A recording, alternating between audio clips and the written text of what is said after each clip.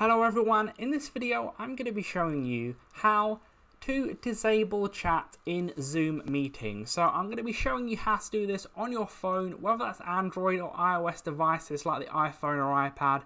First of all, I'm going to show you how to do it on the laptop computers. So you're going to want to go to zoom.us/profile/setting, that URL at the top there, or just click settings on the website there, then click in meeting --basic, then you're going to want to go to chat. Click that blue button there, then turn that to white, and then click turn off chat, click turn off button there. Once you've done that, you'll see the profile settings has been saved. And just to be clear, you want it to be the host of the meeting for this setting to work to disable the chat. But now on your phone, you're going to want to go to more at the bottom right hand corner with the three little dots. Click meeting settings. Then you're going to want to look for allow participants to, then it says chat with. Click on that and then click no one, or you can do host only if you want to chat in there yourself.